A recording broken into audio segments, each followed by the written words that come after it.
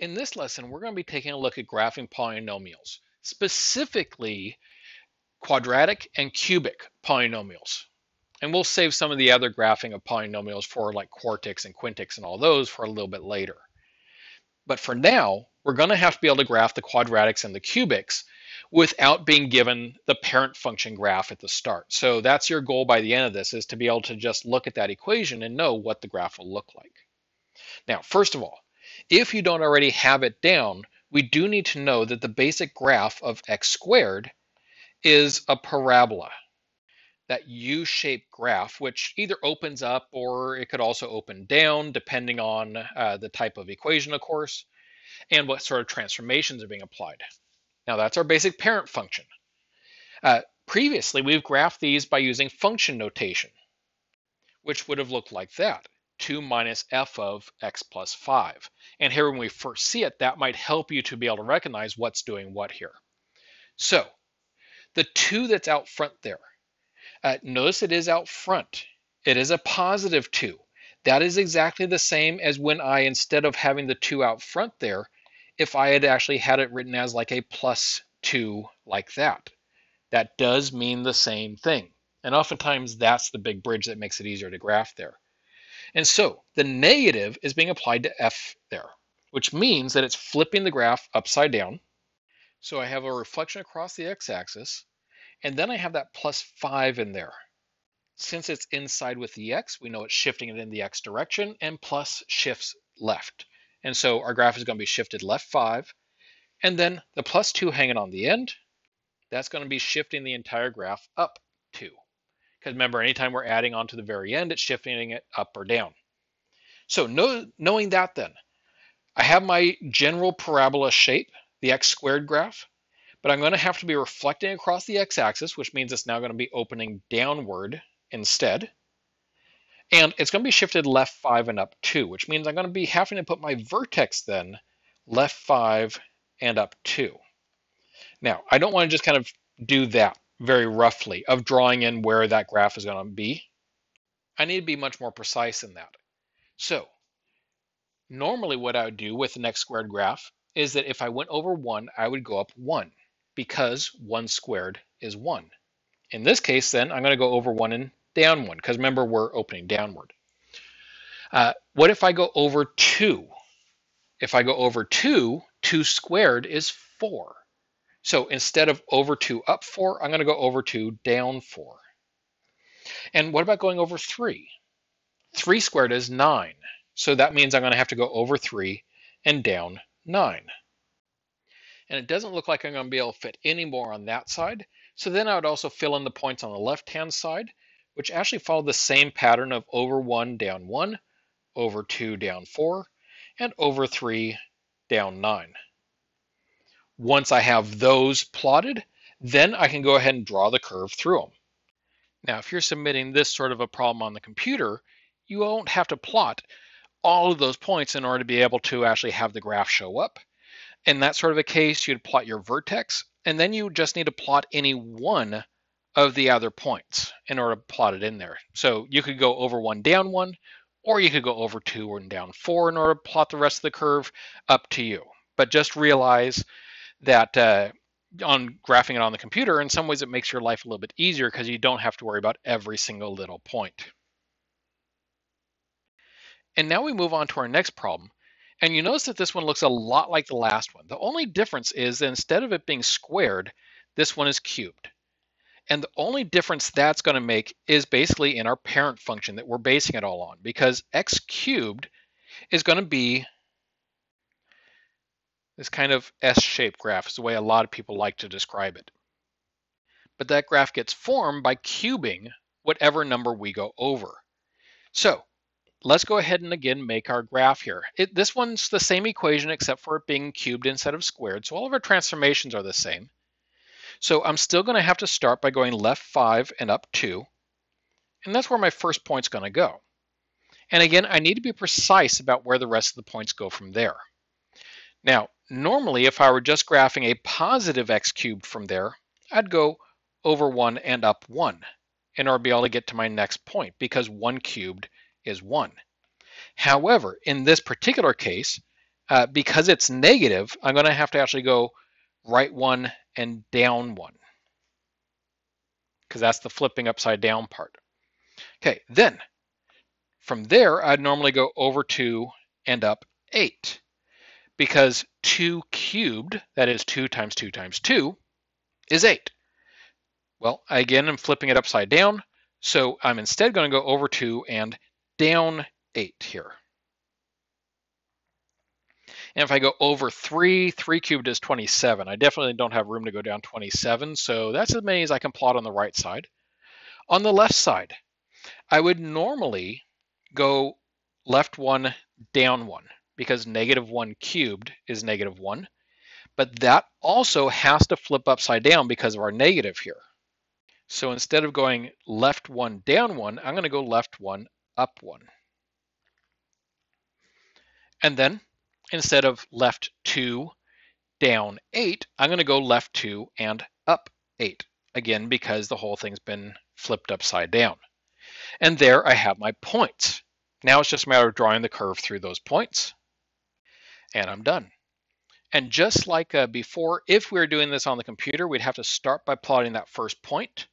And then you only need to plot one of those other points to be able to draw in the rest of the curve. So for instance, you might be able to plot that point.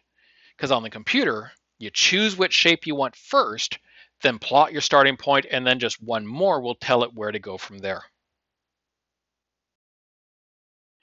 In our next problem, this one looks again very similar to the last one, but it is quite a bit different. Because we still have the 2 here out front of the parentheses, but remember before there was a minus sitting here between the two of them. That actually really changes a lot about what that 2 is doing, because before the 2 is just being added to it. Now the 2 is being multiplied. So the 2 here is actually a vertical stretch by a factor of 2 because it's multiplying it by 2. And the plus 5 is doing exactly what it did in the last problem, shifting the entire graph left 5. So in this case, my first point is going to be shifted left 5, so I can go ahead and plot that one right now. But normally from there, if I didn't have the vertical stretch, I would put my next point over 1 and up 1, because 1 cubed is 1. Instead, though, I have to vertically stretch it by a factor of 2. So I'm still going to go over 1, but I'm going to go up twice as far. So instead of up 1, I'm going to go up 2. All right, from there, my next point would normally be over 2 and up 8, because 2 cubed is 8. In this case, because I'm vertically stretching it by a factor of 2, I'm not going to go up 8, I'm going to go up 16, which you'll notice puts me off my graphing grid, and therefore I'm not going to be able to plot that point. All right, well, that's all I can do going to the right, so let's head over to the left. Normally, as I head to the left, I'd be going over 1, down 1, because negative 1 cubed is negative 1.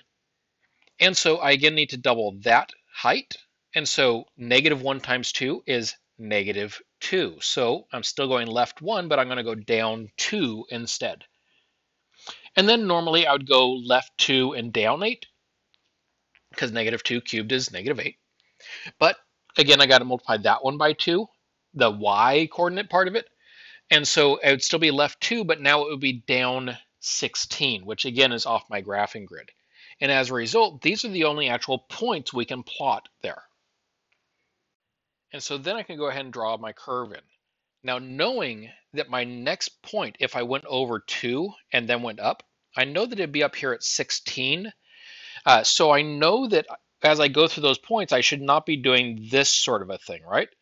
Because I know that I haven't crossed that line. So just be careful when you do draw in that curve to make sure it's still following in the general direction of where that next point would be.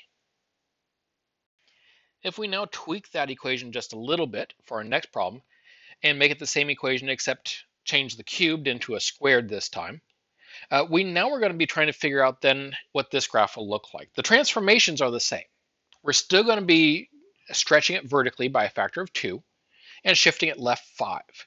The difference is that because it's x squared, we know it's going to be a parabola. So I'm going to go ahead and put my first point left 5, same as I would.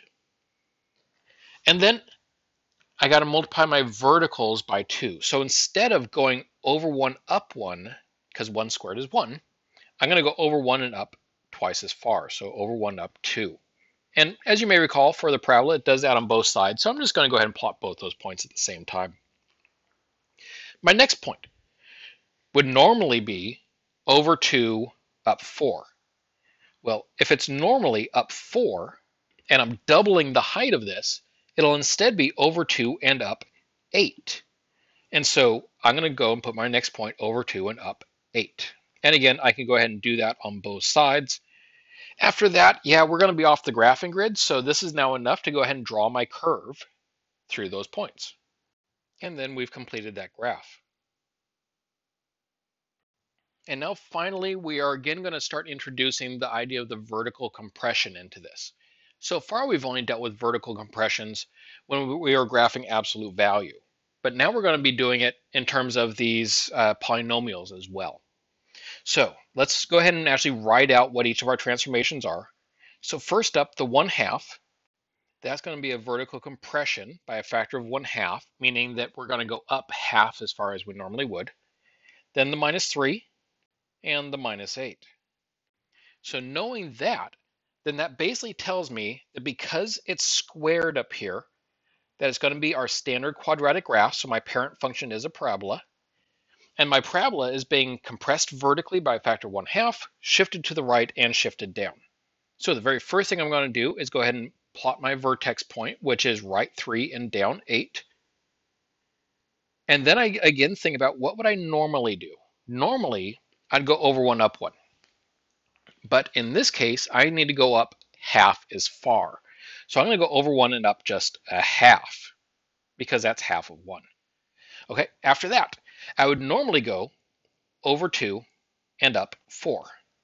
But again, the vertical compression by a factor of 1/2 means I need to go up half as far.